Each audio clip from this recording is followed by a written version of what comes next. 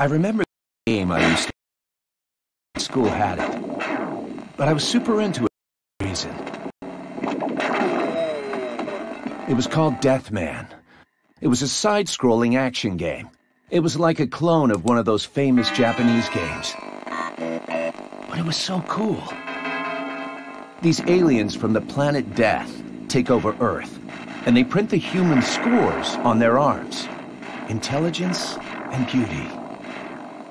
If either score drops below 100, they get killed. A murder show begins. But one man put a stop to this terrible game. That's right, it's Deathman.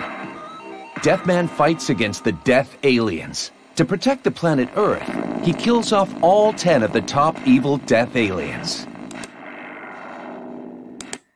Then, when he kills General Death at the end, Deathman reveals his true identity. Who really is Deathman? How did it end?